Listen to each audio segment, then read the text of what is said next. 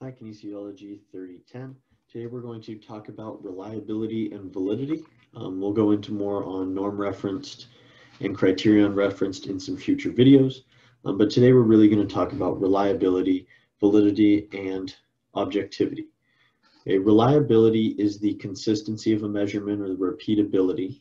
So how well you can repeat that test and measure what you're trying to measure.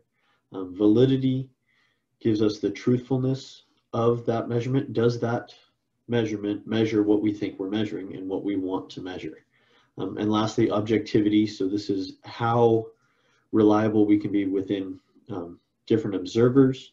Okay, so am I going to score a test the same as someone else?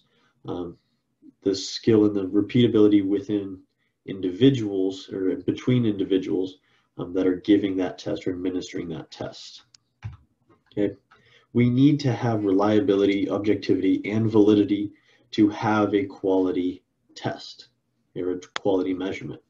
So these are important concepts. We want to know that when we measure something, we can repeat that measure. So we're not having too much variance within our participants, within the measurement itself, and reducing that error.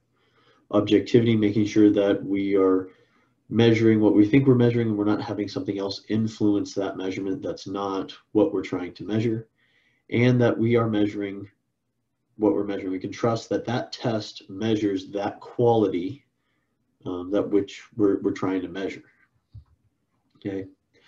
Without these, we fail to have a quality test, which limits the scope of that research, because what we're measuring might not be measuring correctly, and we might not have the repeatability. If we administer the test again, are we going to get some very different answer?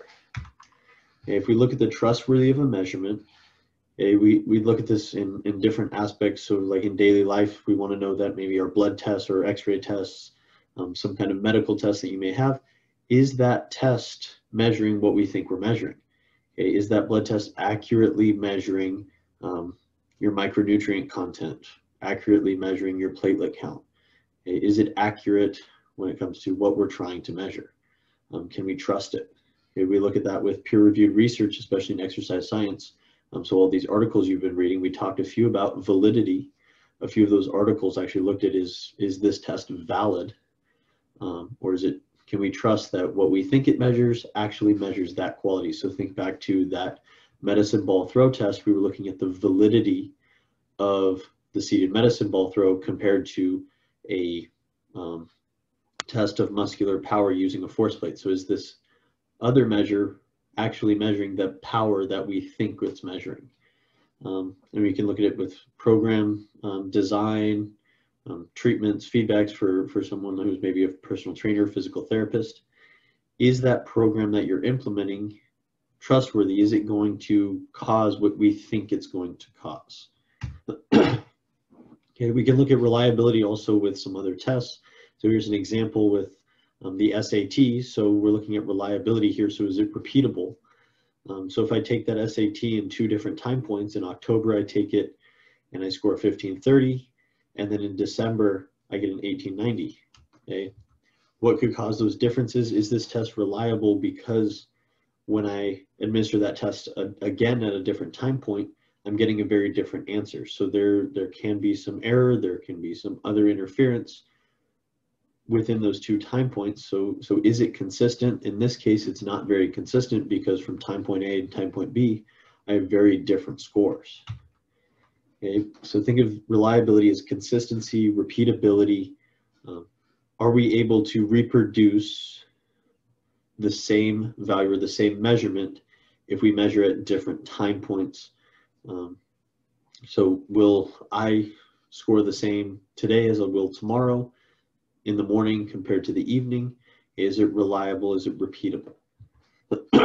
So think of this as consistency, dependability, accuracy, stability. Okay, this is keeping that test it's going to measure that same quality in the same way, and we're going to achieve a very similar answer regardless of when we administer that test to that participant.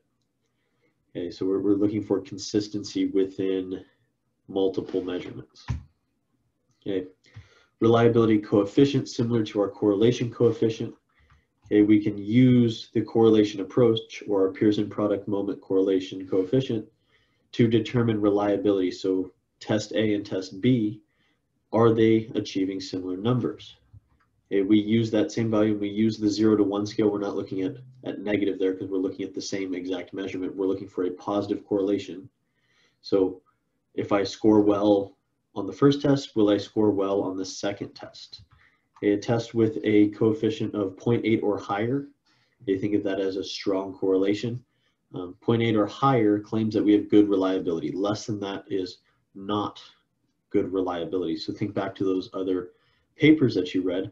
If they're looking at the reliability of the tests, strong reliability or good reliability is normally above 0.8 in that correlation coefficient. Okay. And then we have two different types of reliability. We have interclass and intraclass. Okay. So looking at between tests and within multiple tests. Okay. What we'll most often use is interclass reliability, where we use our Pearson product moment correlation coefficient to analyze the consistency or the reliability of that measurement. So think of it as test retest. We can use it with exams and things like that. So those of you who want to go into physical education or teaching, we would use this with our exams or with testing protocols. So is test A the same as test B? Are they equivalent? Are they reliable? Is someone going to score a high grade on test A and a high grade on test B? If we have very different numbers, we know that test is not reliably measuring the knowledge in this case. So one test may not achieve the same score compared to the other, but if they have high reliability or good reliability, we know that those two measures are consistent. We can use both of those measures. We can also use it as split halves, so have odd and even questions, and looking at two questions that would measure the same knowledge attribute. Okay, so maybe your ability to calculate a t-statistic or your ability to define test or measurement, two different questions that would assess that. We can have our odd and our even questions. Each one is measuring the same quality, just using a different question.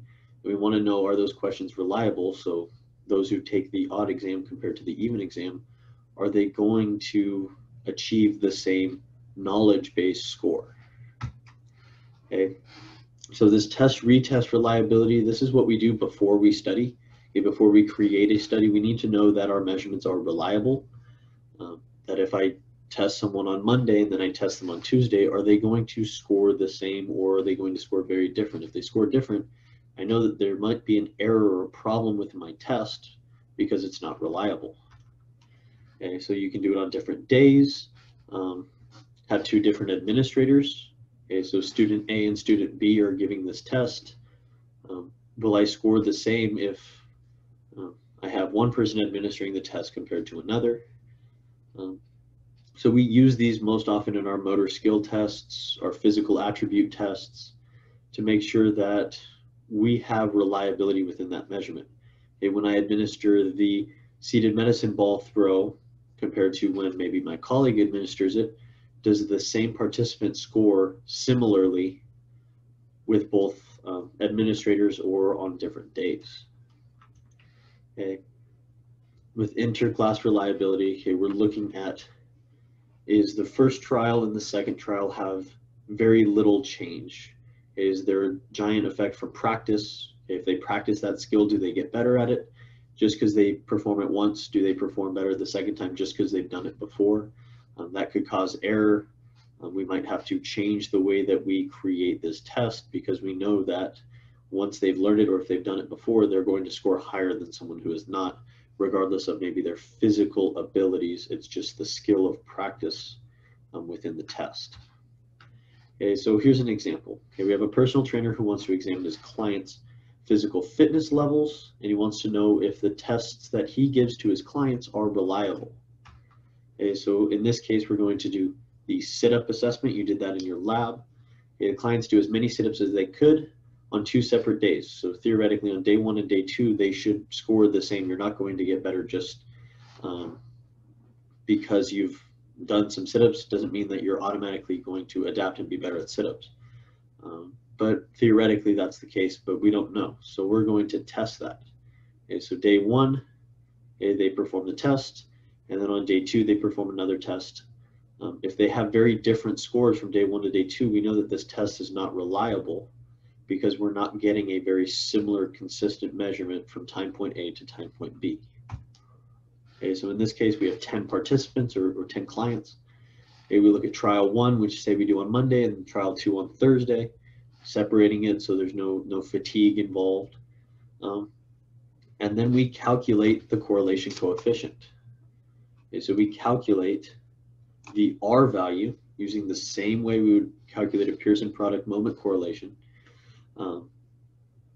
And we assess what is this reliability. So looking at this R value, it's 0.927. Compare that to 0.8, which is our standard for good reliability. In this case, this test is reliable. We can say that this is a reliable test. The sit-up test is a reliable test, but does that mean that it's valid? Does that mean that it's a good test for muscular endurance of the trunk? This doesn't give us that information yet. Okay, right now, we just know that it is reliable. Okay, reliability does not mean validity. Validity does not mean reliability. They're separate, but we need both of them to have a high quality test. Okay. So here's another example. Here's one of equivalence reliability, looking at two different forms or two different assessments to see if they are consistent. So we have an instructor who's concerned about cheating on their test. Okay, so she develops two equal forms. Okay, so two exams that are different but assess the same qualities or the same knowledge, and it's distributed to half the class get one, and then half the class gets the other exam. Okay, so we have these two exams, and we want to know, are they reliable? Okay, we want to know if the two forms are going to give us the same analysis of knowledge. Is it going to measure knowledge the same? So are they going to do well on test one, and are they going to do well on test two? Or if they do poorly on test one, are they also going to do poorly on test two? Okay.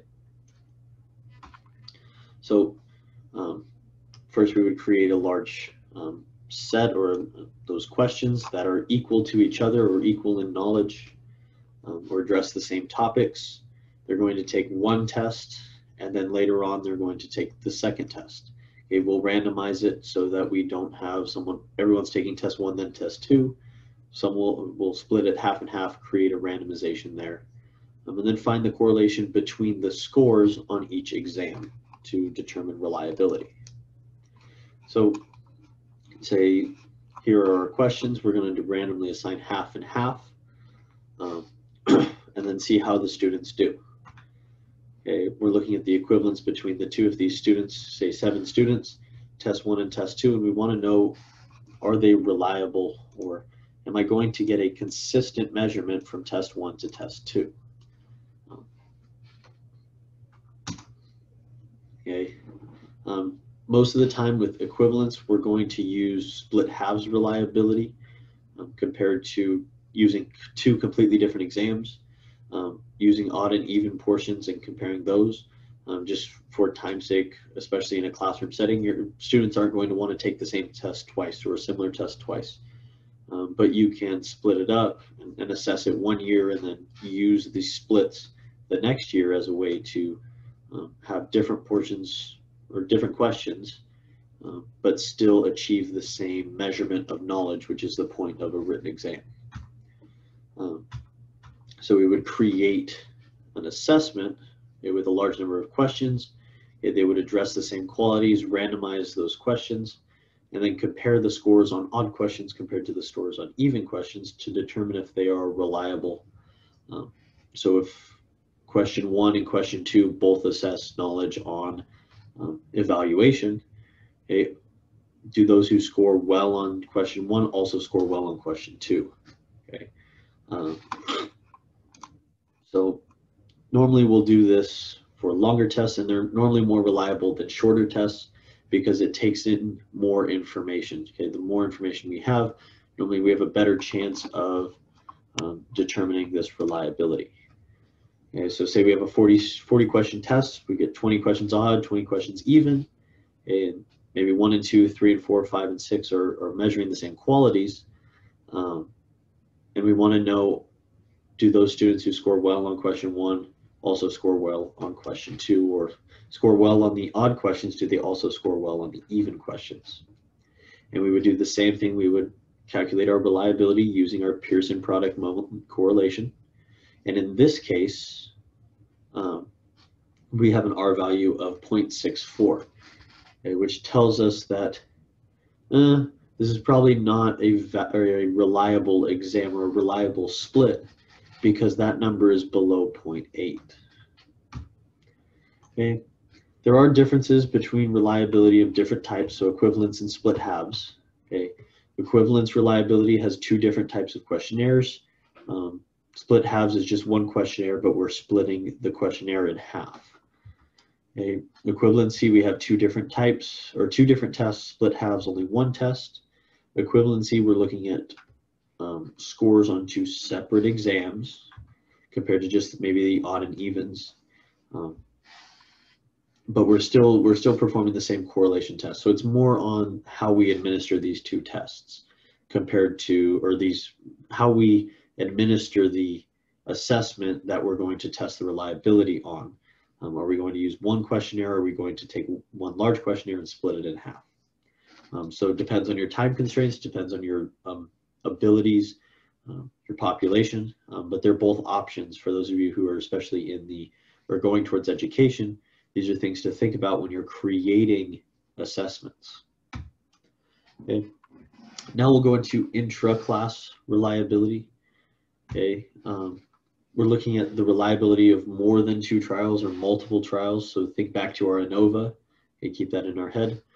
It allows us to estimate reliability for more than 2 trials. So maybe 3 trials, 4 trials, 5 trials.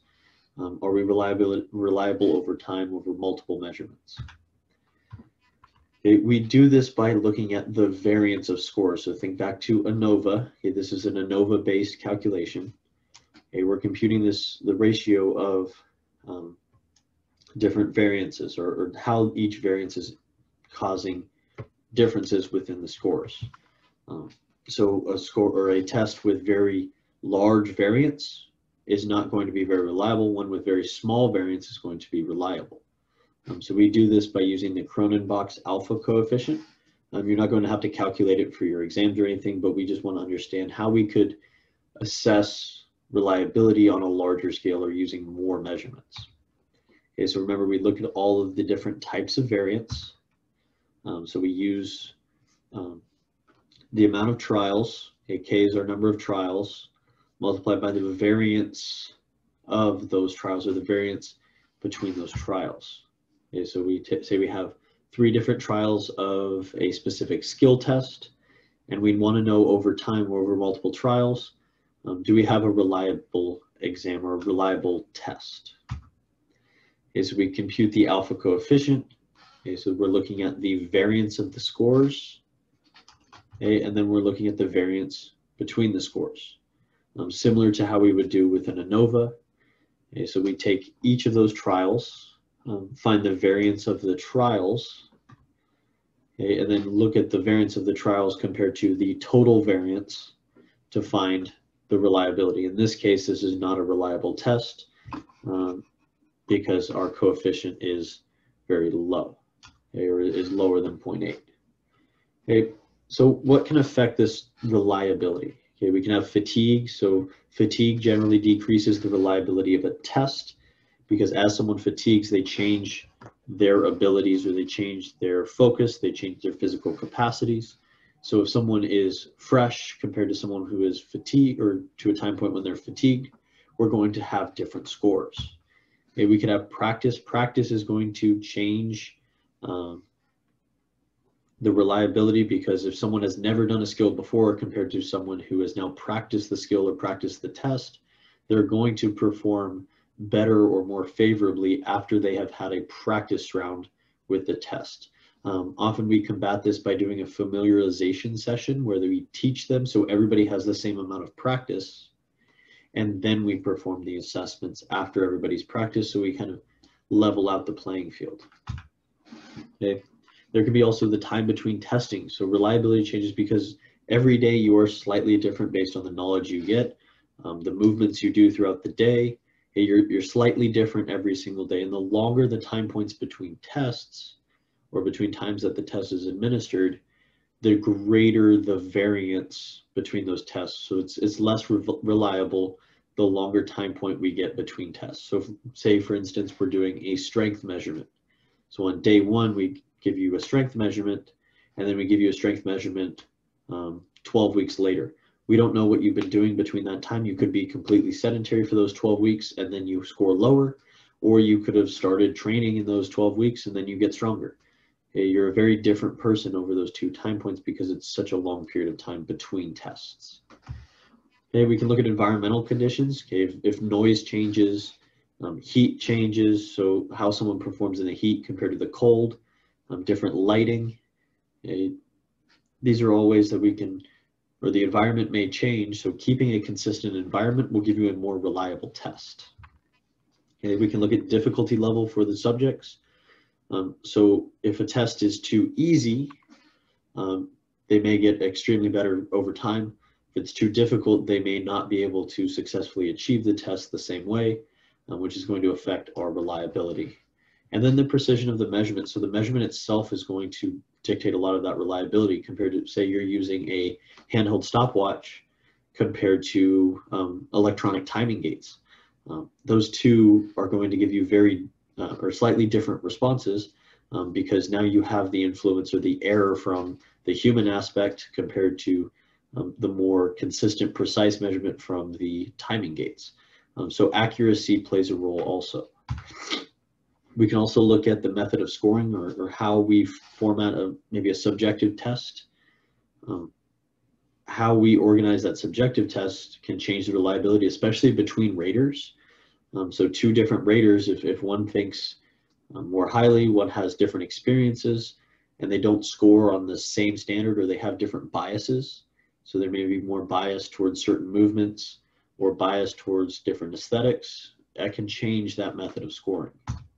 You could also have the administrative procedures, so how well you give the directions and the motivation of the subject. So if you have, say, one administrator who's very monotone, tells you the directions, go, go, go, compared to someone who's really energetic, come on, let's go guys, we're gonna go, go, go, go, go, and gives you more clear directions, you're gonna have very different responses. We know that especially in strength measurements or maximal exertion measurements, the more verbal motivation we give, the better the score. So by standardizing that and giving the same amount of motivation or the same amount of feedback and kind of how you're helping motivate your subjects can change those scores or influence those scores and influence then the reliability. So consistency in how you administer the test can help to improve your reliability. Okay, so where are some other common sources of error? Okay, because error does change our reliability. If we have more sources of error, we're going to have less reliability. So cheating, okay, maybe it's practice, maybe it's on a test and they're cheating. That's not going to reliably assess knowledge if they cheat on one test and don't cheat on the other. Instrument accuracy, it gives us, we talked about that a little bit earlier, but how accurate that a measurement tool is, the more reliable the measurements themselves. Okay. Individual variability, okay, some people with more skill, less skill, more physical capacity, less physical capacity can change the reliability based on the test, the testing conditions like the environment, or if it's being recorded or not, okay, or how you're recording. So if you do have a recording, it's going to influence motivation, it's going to influence how someone may perform a task or perform some kind of test, written test, and also how you record the session can give you, or how the administrator records the session, as in for subjective tests, can cause different errors because of biases, mood, all of those other psychological variables. Okay. Lastly, we'll talk about objectivity, okay, or inter-rater objectivity or inter-rater reliability, looking at between multiple different administrators, do we have reliability of giving that measurement, even though a different person is administering the test.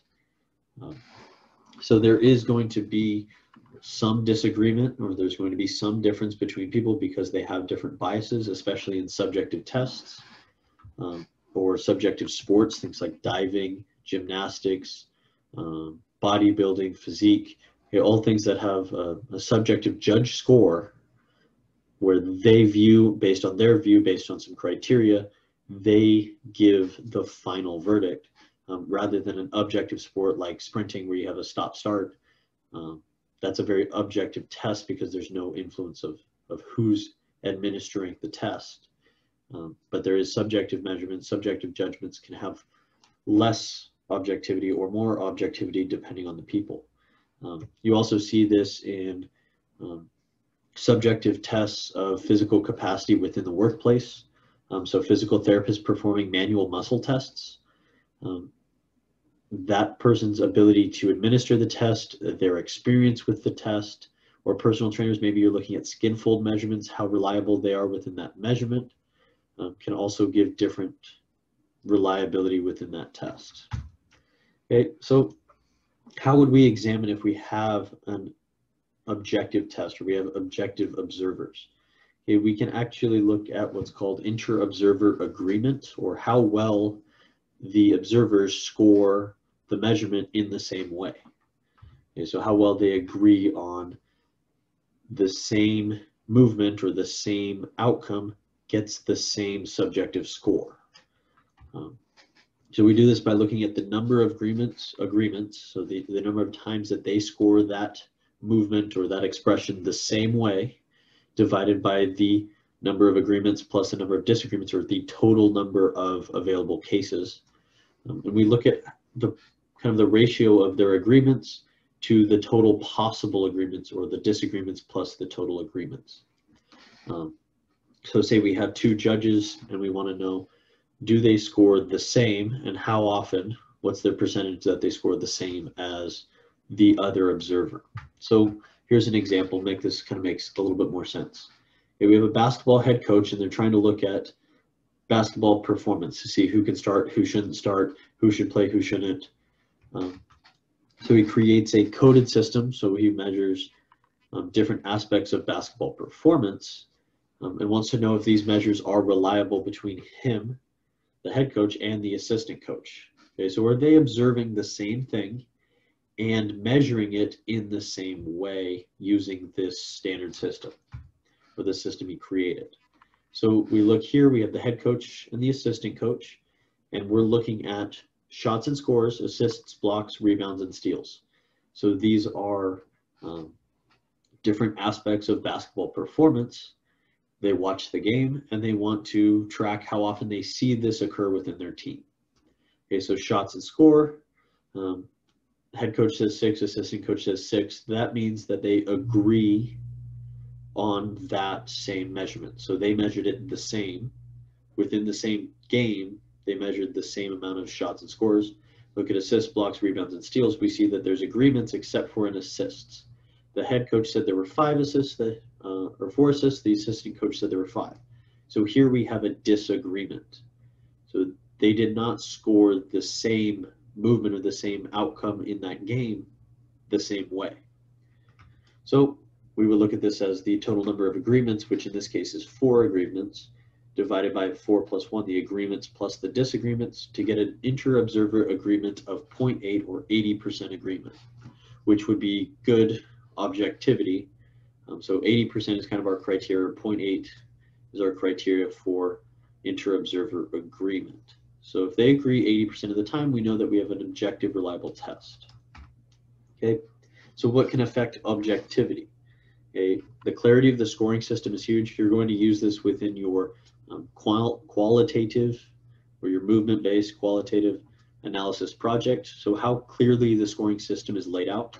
If it's very vague or open to interpretation, you're going to have less agreement or less reliability within observers.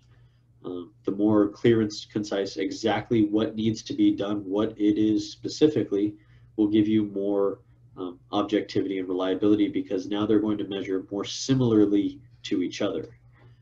We can look at the degrees at which they are accurately scoring what is correct in this case. So limiting bias, the more bias we have, the less objectivity and the less reliable that more subjective test would be.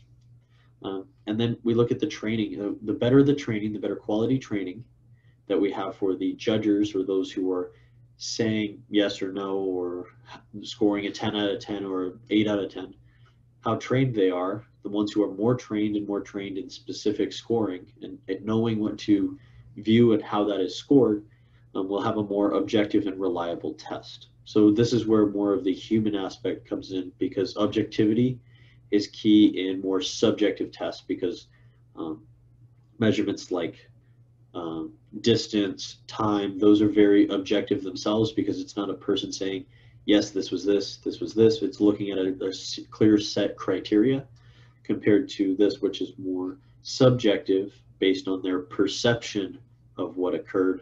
So we have to really measure and make sure we have objectivity there. All right, I'll see you in our next lecture.